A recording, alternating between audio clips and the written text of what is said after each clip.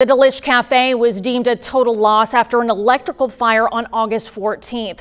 The cafe staff has been meeting with officials to assess the costs. Construction cannot start until the insurance adjuster is finished with the audit. The final meeting with the adjuster was just this afternoon. The fire investigator says the owner, Sanka Delish, told him she's very thankful for all of the continued support. Her family's done a lot for this community, so I know have a lot of people who agree. I'm sure, hope everything goes okay for them and they can get back up and running, and it's just a really tragic situation. So we will continue to show you the restaurant's progress. You can support the Delish family by eating at the Little Bear Coffee Company or Delish Cafe East.